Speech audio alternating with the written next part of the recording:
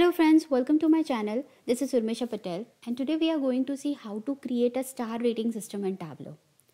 Yes, the star rating system is quite popular when you want to rate any item or a product. So I'm pretty sure that whenever you search anything on your e-commerce website, let's say for the Amazon, you always see how good this product is and what a customer have reviewed and what rating is for that, and based on that you make your decision. So it's a kind of a sentiment analysis which run at the back end. So those who are working in NLP related projects or something related to text mining or sentiment analysis, or let's say you are in marketing domain, or a media industry or anything related to, let's say, Netflix, even for that movie you rate, right? So this rating system is that helpful. So let's understand and see how we can create this in Tableau as well in few simple clicks. So first, before I jump start, let's understand what and how to read the star rating system. If you see, there are two types of stars here. One is a field star, which are filled completely, and say they are the black stars, and the one which is empty inside, which is the white stars.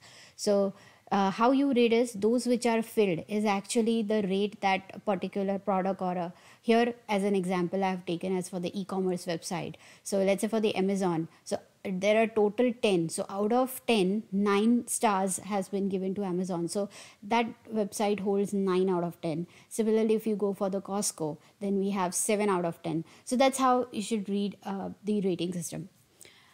But before we start this, let's see what is actually in our data so that it's become easy for us to create the same thing. Our data, this is just a sample data. I have pulled 7 different e-commerce website and rate them in between 0 to 10. So you can take anything in the multiple of 5. So anywhere you see the rating works as out of 5, out of 10, or mostly within 10 only. So here we are considering the whole analysis on the base of out of 10. So 10 is the base number based on which we are rating everything. So that's a standard we should keep in mind. Now let's start creating the same thing. For this, I'll go to another sheet, click over here, and now go to the analysis, click on create calculated field, and here I will rename this calculation one as stars. I'll call here the function called the replace function. So replace function, and within it space, and then the rating field. So this rating field is exactly the rating field where the numbers, the rates are given to that particular website. And now wherever there is a space, I will change that to the stars. But how to call the star? For that, search on your Google a Unicode star, and just go. I'm going through this website and you will see this one. These are the black star and another one is the white star. So I'll copy here. So wherever whatever the number of rating blanks, I will change that and put it there as a star and click on apply and OK.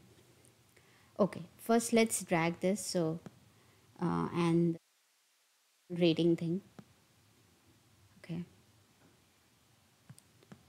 and now the stars that we have created, you will find that here we can see only that number of rating which is there, that number of stars only. So as 9, there is Amazon having 9 stars. So what about the empty one? So for that, again, let's recreate this same, and here we'll concatenate. So replace,